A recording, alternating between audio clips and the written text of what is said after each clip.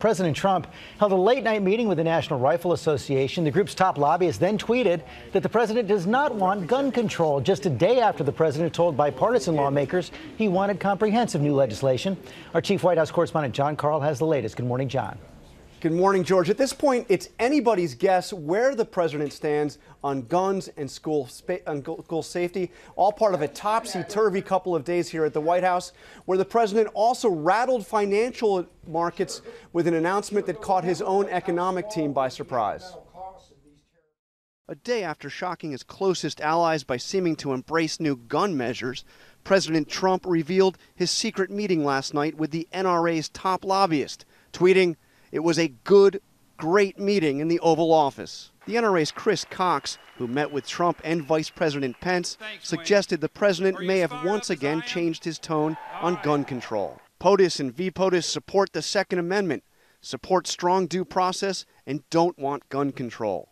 Just a day earlier, the president met with lawmakers in the White House and called for action on multiple gun measures opposed by the NRA, telling the group they shouldn't be afraid to take the NRA on. Some of you people are petrified of the NRA.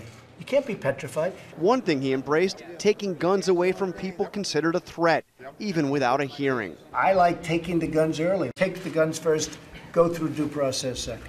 That put the president at odds with the NRA and his Republican base. I still support him, but he and I are just going to have to disagree on this idea of due process. The Oval Office meeting with the NRA wasn't the president's only surprise Thursday. He also stunned markets and his own economic advisors by imposing new tariffs on steel and aluminum imports. So we're going to build our steel industry back, and we're going to build our aluminum industry back. The move, which sent markets tumbling, deeply divided the president's economic team. The president's top economic advisor, Gary Cohn, had firmly opposed the tariffs, warning it would raise costs for American manufacturing and could trigger a trade war.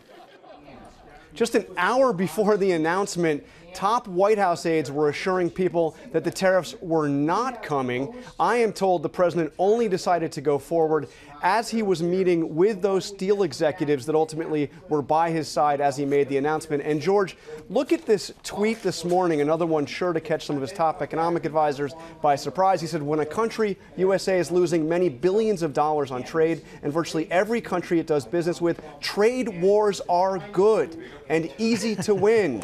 He goes on ending, "It is easy." Trust me, some of his top economic advisors and most economists might take issue with that. Yeah, with the idea of a trade war being good. Meantime, the president is on a mini tweet storm this morning, including taking on Alec Baldwin.